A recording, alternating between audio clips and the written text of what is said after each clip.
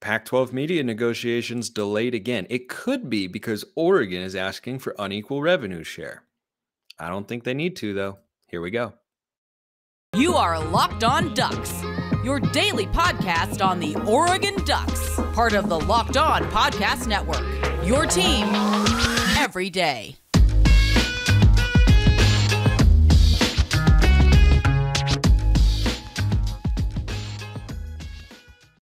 Yes, it is that time once again for Locked On Ducks. I'm your host, Spencer McLaughlin. Thank you so much for making this your first listen or your first view of the day. For watching on YouTube, part of the Locked On Podcast Network, your number one source to stay up to date with the Ducks. Please like, comment, subscribe if you haven't already, wherever you are listening to or watch this show. Also appreciate 5-star reviews on Apple Podcasts. Today's episode is brought to you by HelloFresh. Skip trips to the grocery store and count on HelloFresh to make home cooking easy, fun, and affordable. That's why it's America's number one meal kit. Go to HelloFresh.com/college60 and use code college60 for 60% off plus free shipping. So to the spring or early summer we go, waiting for a Pac-12 media deal. Now, I don't think this changes the calculus for Oregon very much because we still don't know who the Big Ten commissioner is, and they still already passed on Oregon once. They could offer Oregon at any time, but they haven't.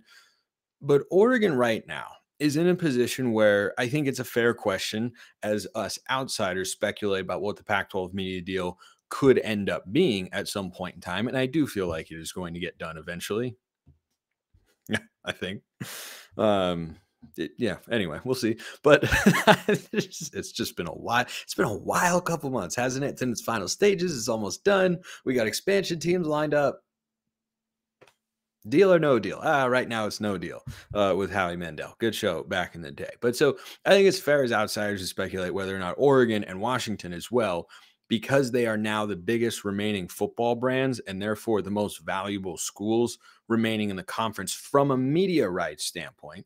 Right? When you're looking at academics here in the conference as a whole, Oregon is not, I hit my mic there, Oregon is not number one. But if you're just talking media rights, yeah, Oregon is the most valuable television product that the conference has. They've been the most valuable television product at least since 2015. They've been the most watched team in the conference. And now Washington is in that category as well as being, one of the most highly viewed teams. And so the question is whether or not Oregon and Washington are going to go in and say, hey, we're worth more than we're getting on a percentage basis, so we want unequal revenue sharing. Oregon doesn't need it. Now, could they be asking for it? Yeah, they could. Maybe. The Big Ten's been outgating Oregon by tens of millions for many years now. I watched this go into Ohio State and run the ball down their throats for a 35-28 victory. I've watched this go into the Rose Bowl and beat Wisconsin on several occasions. So the financial gap has been there for quite some time. And no, our record against SEC schools isn't stellar. But again, it's a program by program thing. Money is not the only determining factor of whether or not you win. If that were the case, Texas football would have played in more than one national championship in the last 15 years. Oregon has played in more national championships than Texas in the last 15 years. Guess who's got more money from a revenue standpoint total coming into their athletic department? It's Texas by a pretty solid margin, tens and tens of millions of dollars here. So yes, the gap is widening in the next round of media rights negotiations. That's the world that Oregon lives in right now. But Oregon doesn't need to be going to the table and saying, hey, if we're going to be a flagship conference, if we're going to, or a flagship school in the conference, if we're going to be, a torch-bearing institution like this, and we're going to be one of the best teams, we need more money. We need to have an unequal share. I do not think that argument is credible whatsoever, because that is not what has ever held Oregon back from getting to where they want to be on a national level. It didn't stop us from reaching the college football playoff and national championship game in 2014-15. And Ohio State wasn't outmanning us in that game. They just outcoached us. That's what the game was. Plus, Darren Carrington wasn't there. Unfortunately, he had some drops from receivers.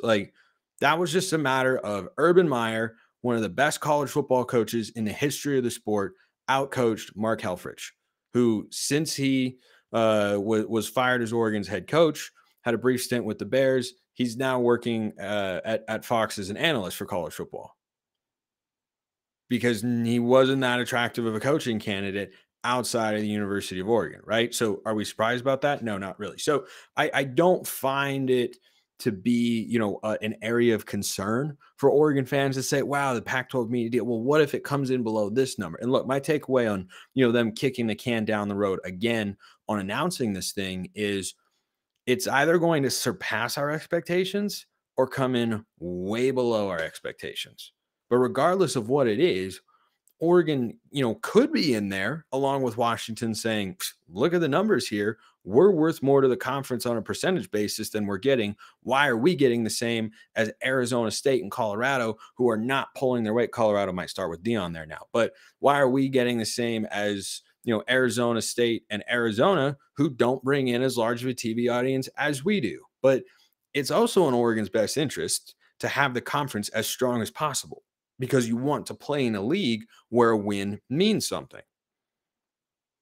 And Oregon, especially in a 12-team playoff, doesn't need to be in the Big Ten to make the college football playoff, obviously.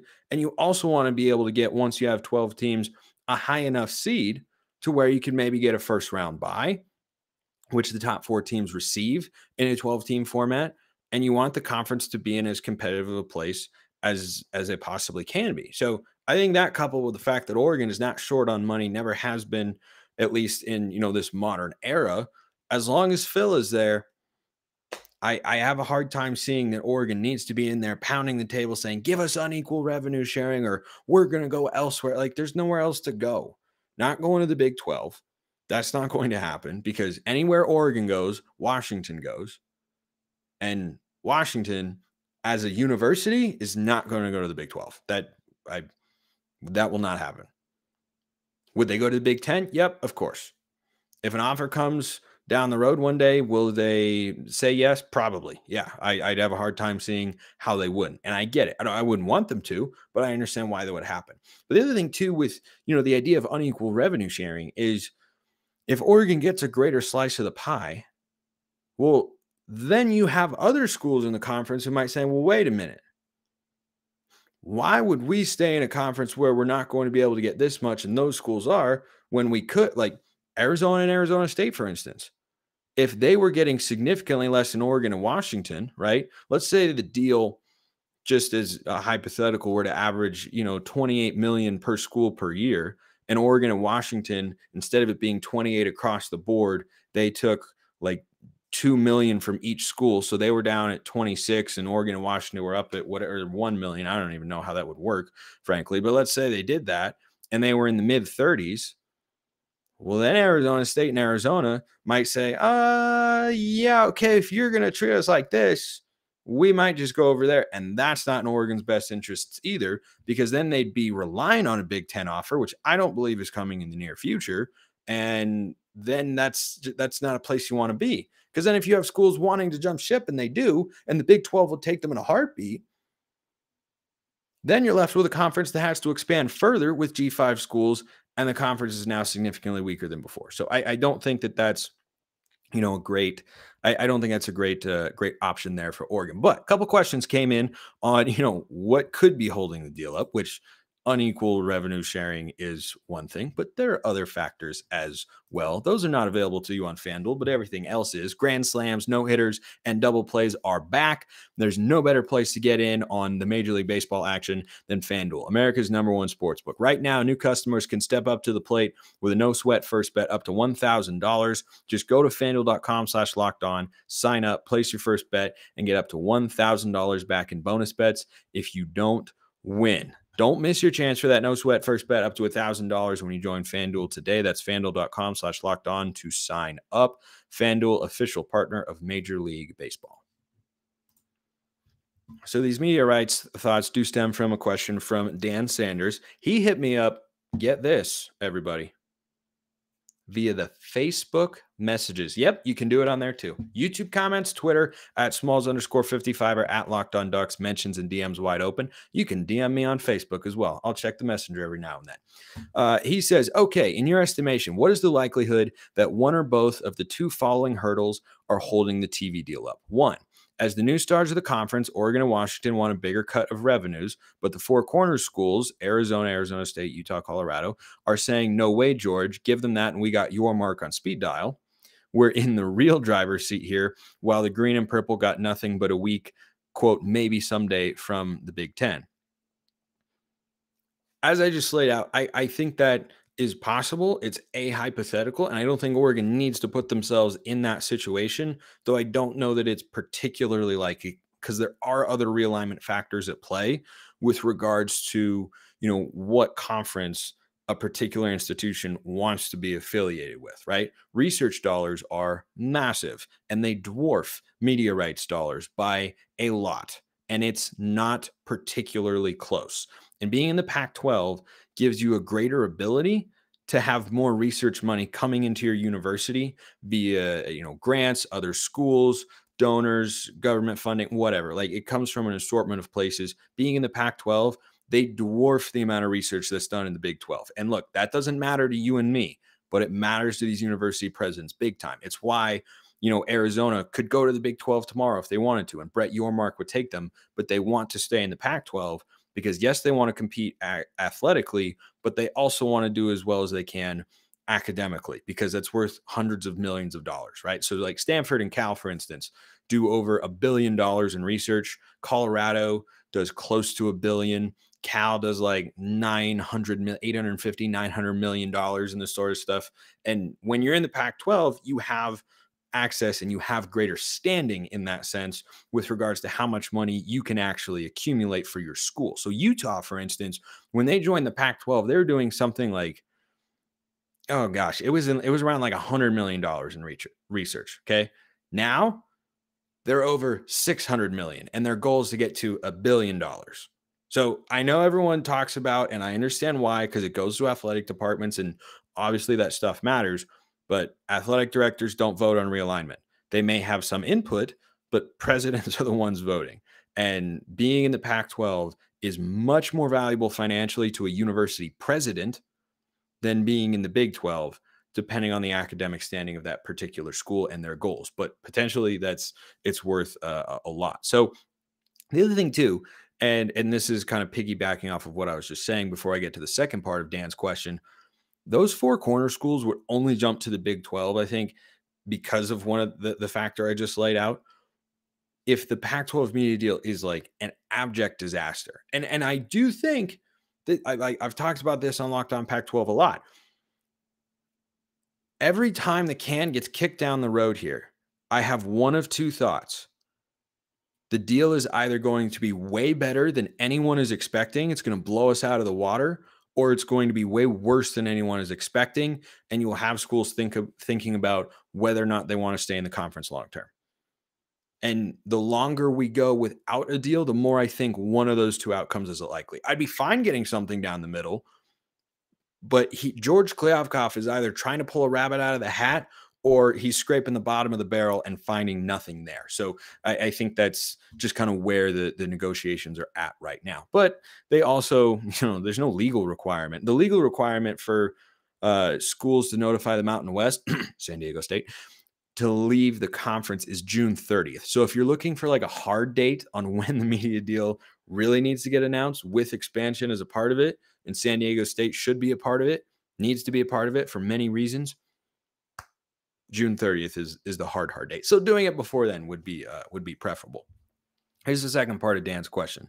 Do I think it could be that, or that Oregon and Washington want the option to leave the pack with low exit fees and short notice if that call from the Midwest ever comes, and possibly the Four Corners wanting the same things if the green and purple bail on them and they want to go to the Big 12. So this one I think is more likely than demanding unequal revenue sharing, because I don't think that's, significantly moving the needle here unless you did a dramatic split between Oregon and Washington and everybody else. And I don't know that they'd be able to draw that big of a gap in the value there. But this could be something that's holding it up. I think that's entirely plausible that Oregon and Washington, who very clearly would go to the Big Ten, Oregon athletically and financially, Washington financially, but also academically. Washington does over $1 billion in research too, and the Big Ten is the premier academic conference among the Power Five. Right? Obviously, Ivy League.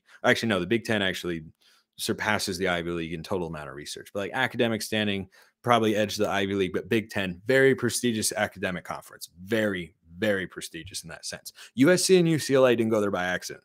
UCLA is like the most applied to public school in the country. USC is a private school with pretty high academic standards. So low exit fees and short notice if a call from the Midwest ever comes. So that could be a holdup here, because what he's referring to is what's called a grant of rights.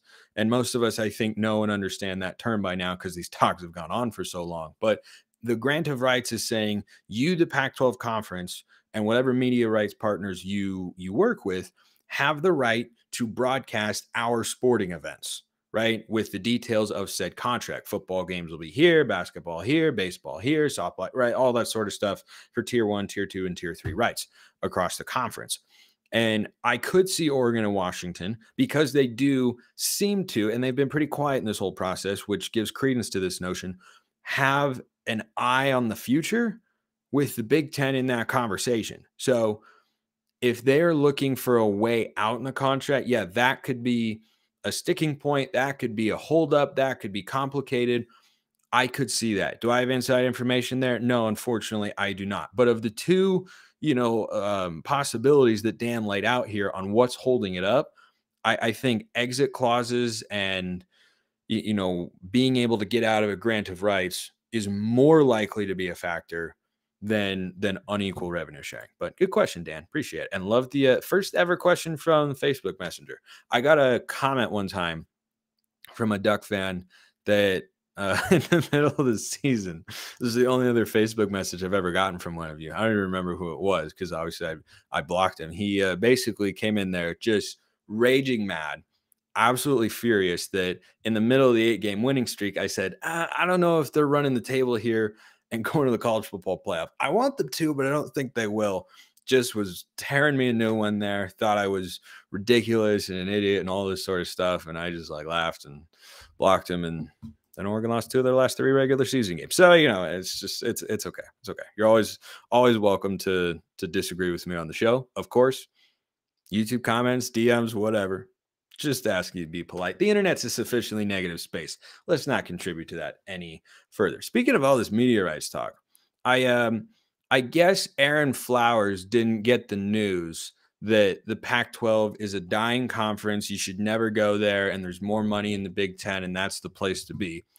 Yeah, I'm being sarcastic here, because Aaron Flowers committed to Oregon over the weekend, which is a great thing to see. He is in the 2024 recruiting class, yes, but now that Deuce Robinson did commit to USC, we're on to 2024 on the recruiting front, because there's nothing remaining unless they add a transfer tight end, Malcolm Epps. There's nothing remaining in the 2023 cycle from a player acquisition standpoint. But Flowers chose, he's a 4-star safety out of the state of Texas in the class of 2023, played some cornerback in high school as well.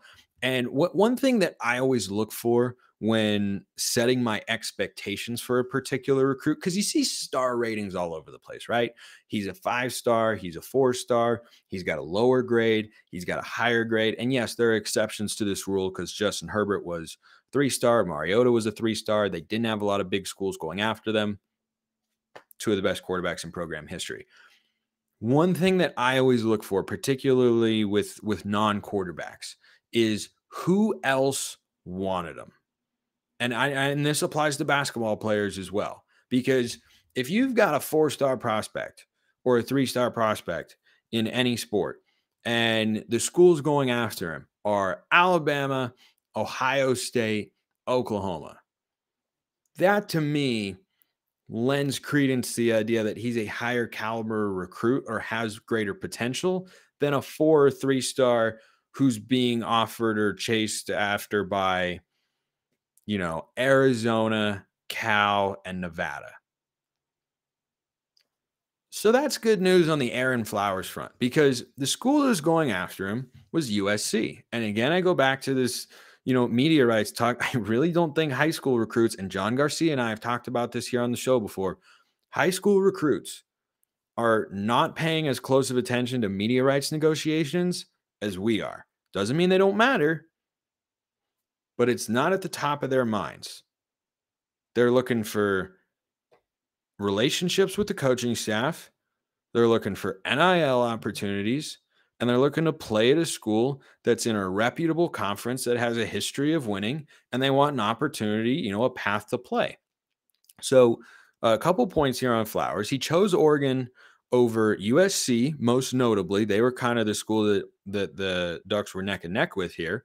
And again, not a huge surprise, right? Oregon gets the defensive recruit, USC gets the offensive guy. Deuce Robinson goes there. Aaron Flowers comes here. But the other schools that were after him kind of in that final mix were Bama, Arkansas, and Oklahoma. That's a pretty good list of schools to be able to beat out. While the Pac-12 doesn't have a media rights deal, by the way. But anyway, coming out of the Lone Star State, I love recruiting out of Texas. I think of the three big states for recruiting, you got to have two that you can go into consistently. California, Texas, Florida.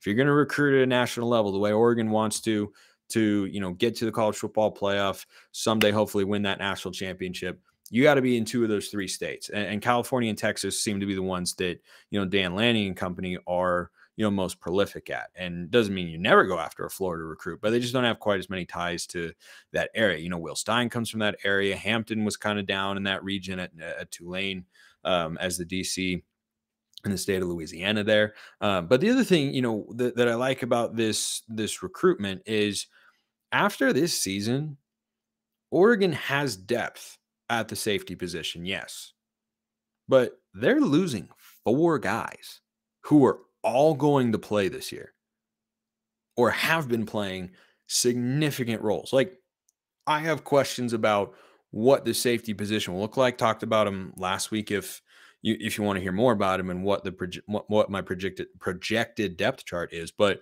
you're losing Jamal Hill, you're losing Steve Stevens, you lose, and Hill's going to slide down to outside linebacker, it seems. Brian Addison, and then Evan Williams has only got 1 year left, transferring over from Fresno State. So this is a position that Oregon should be going after in 2023. And Flowers is a guy who was pretty highly coveted, and I hope he stays committed to the Ducks in the long run, because that's a position group that we need to continue to build up. Though we do have other guys, right? DeCambra and Turner came in this class. Cody DeCambra from the Vegas area, Tyler Turner from Texas, and then Trajan Williams in there, 4-star from Jefferson High School in Oregon. You've got JJ Greenfield in the room, Damon David in the room, but you want to keep adding bodies there because, attrition, transfers, all that sort of stuff. Finding guys who pop. So good addition there. And he played some corner in high school as well. So maybe a little positional versatility. Couple basketball notes to wrap up today's show. Lok Wur is in the transfer portal, 6'9", going to be a graduate student, grad transfer, I believe. Not a huge deal here. I mean, he was a guy who kind of got thrust into action more than he should have because of injuries to the front court. Guys like Nate Biddle and N'Faly Dante were out, and Khalil Ware was still working his way into the fold, and Lok Wur had to shoulder more responsibility than he's probably capable of at the Power 5 level. But I certainly wish him nothing but the best. All he ever did for Oregon was show up, work hard, play hard, have some nice moments. But the thing about this is it opens up a roster slot, and I think that's a good thing overall for Dana Altman and his staff. He's also got to find another assistant coach. One of them left to go back to Oklahoma with Porter Moser, who he'd worked with previously when he was on staff with him at Loyola Chicago when they made that great run to the Final Four. Sister Jean. But he's in the portal, not too concerned about it. He's a guy who came in, kind of gave some effort, maybe a bucket here or there. He was a big body that was on the floor. I think whether you're looking at, somebody like KJ Evans, the 5-star freshman coming in, replacing his minutes directly, maybe even playing more than Lok Wur did with Khalil Ware transferring out. We still don't know what N'Faly Dante is going to do, and we haven't heard on that front. We also haven't heard about Guerrier, which means maybe Maybe. Dante was spotted on campus last week. Maybe. Might be back. We'll see.